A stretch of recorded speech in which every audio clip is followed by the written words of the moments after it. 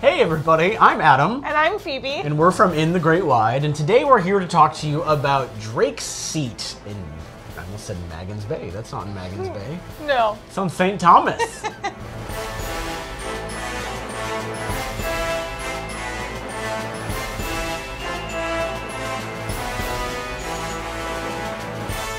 So Drake's Seat is in St. Thomas, which is in the U.S. Virgin Islands, just outside of the town of Charlotte-Amalie.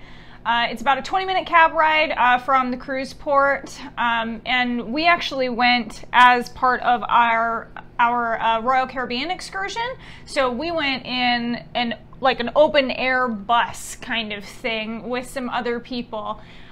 So it was really nice, actually, because we got to enjoy the nice weather. Yeah, all from our ship. It was everybody together ship. on there. Yeah.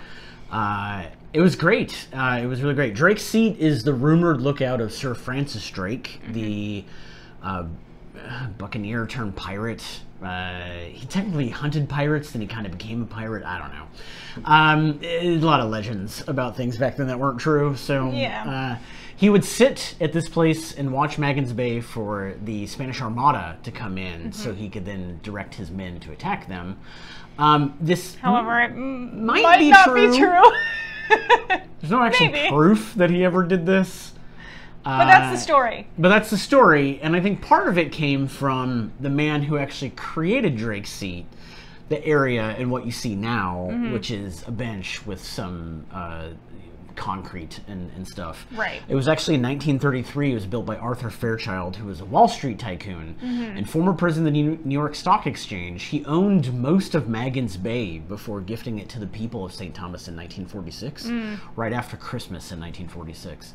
And he was very specific to say the people, not the government, because he wanted to be an open land. He owned a bunch of the stuff.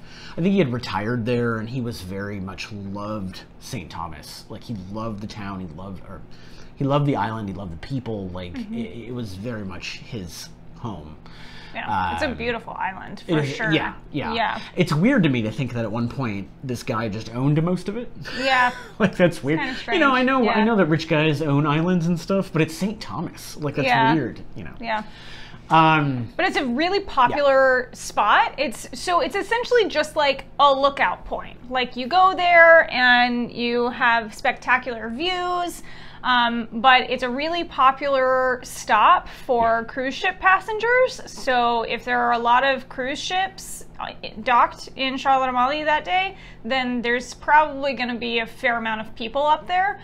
But it's really just like a quick stop on your way to somewhere else, you know, just to enjoy the views for a few minutes, and then you're back on your way. The most interesting part about it is that it's thinking about the fact that Sir Francis Drake could have been looking down on Magens Bay and thinking how it could have been 400 years ago. Like, that's interesting to me, and I think part of the reason that people go up there. But when we stopped, there were at least 3 or 4 other taxis, like the same size of ours, big open-air taxi that stopped as well. So, I mean, it was really hard to get clear pictures without having a ton of people in them. But, you know, you're there to look and see nice, beautiful vistas. Yeah.